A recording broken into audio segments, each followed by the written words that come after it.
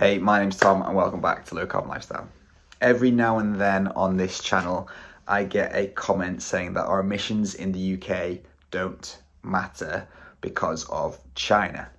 China. And recently I've seen this graph shared with data on countries' emissions, including ours, from a website called Our World in Data. Just look at it. We are responsible for so little. Why should we bother with reducing emissions in the UK? It's a fairly convincing argument. Let's just carry on the way we are already. High emissions. Let's not make any changes. Let's not invest. Let's not rip out gas boilers. Let's not stop driving cars. Let's just live the way we are. I mean, crap, my work life, my spare time, all these videos I spend so much time on, all of this is for nothing. Well, unless we can get the Chinese to do something. Well, I'm afraid that isn't quite true. So let's have a look at that data in a bit more detail. So here's the graph of annual emissions from the year that I was born, so 1988 to 2021. And oh my goodness, this is all at China's door. Maybe the USA should do something.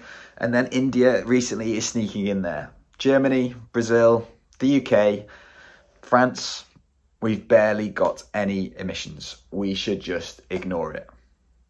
Well, you can pretty much use data to tell whatever story you want. So let's have a look at it from a different perspective. If we change what we're looking at from just the UK or Germany or France and add in the European Union, a mass of people that's similar in size to, let's say, the USA, we see that maybe us Europeans do have a role to play.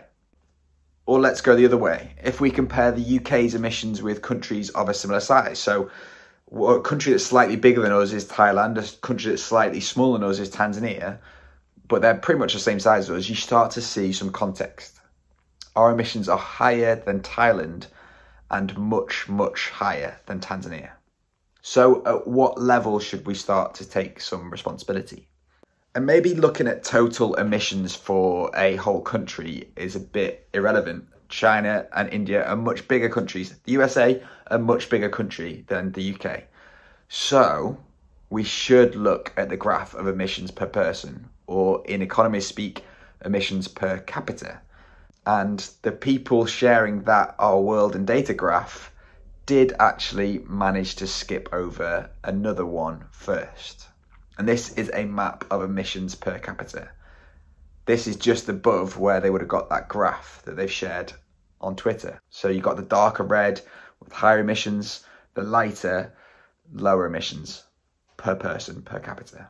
And I think this tells a different story. Just look where it's really red. North America, Europe, Russia, the Middle East, and Australia.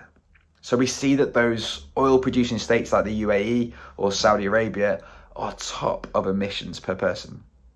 Then coal heavy places like Australia. Please don't throw another shrimp on a barbie, Sheila. And then we see places like the US and Canada and Russia with Putin's fossil fueled war. Only then do we see China, quite a long way behind. And then we see the EU and eventually the UK. If we add in India, even a country like Nigeria or Tanzania, you start to see the context in emissions per person. So in the West, we have high emissions lives. In Russia and the UAE and Saudi, they have high emissions lives. In China, yes, they have high emissions lives. But I would also encourage people to look at the plank in our own eye before pointing out the splinter in someone else's. And I think it would be helpful to look at some of the other graphs on the Our World in Data website for some more context. First of all, cumulative emissions. If certain countries emitted first and have been emitting for a long time, surely, to some extent, responsibility lies with those countries. And what do we see in cumulative emissions? Well, a quarter of emissions come from the USA. 22% comes from the EU. 12% comes from China, yeah. And the UK itself has been responsible for an estimated 78.5 billion tonnes of CO2 emissions, which is about 4% of the total. Our little tiny island, 4% of the gases that are causing global heating around the world. And then there's a couple more things that we should know. First of all, since the 1980s in the UK, we've exported a lot of our manufacturing. Just have a look at the labels in the clothes that you're wearing. India, Bangladesh. What about the phone, the iPad, the laptop that you're watching on? Was it made in China? In outsourcing the manufacturing of our goods, we are outsourcing our emissions too. We don't count this in the same way, but some responsibility for the emissions in the countries that we buy goods from should come back to us. And this also includes all that low carbon technology that we are reliant on to reduce our emissions, much of which is manufactured and developed in China. In the West, we might have developed the internal combustion engine and the coal power station, the light bulb, all this kind of stuff. But it's places like China that are manufacturing the low carbon solution and deploying it at scale. We should say at this point, in the outsourcing of a lot of what we buy, not only have we outsourced the emissions, but we've also outsourced the responsibility on who manufactures the things we buy. It would be short-sighted of me not to mention the working conditions of people working in manufacturing in countries all around the world. We should also be insisting on fair pay for people making the things we buy, on slave-free supply chains, and on good working conditions all around the world. That feels like a whole other video, but it feels important to say here as well. And finally, all this international comparisons of emissions highlights the importance of 1, international diplomacy, 2, the Intergovernmental Panel on Climate Change, and then 3, more broadly, the whole COP process.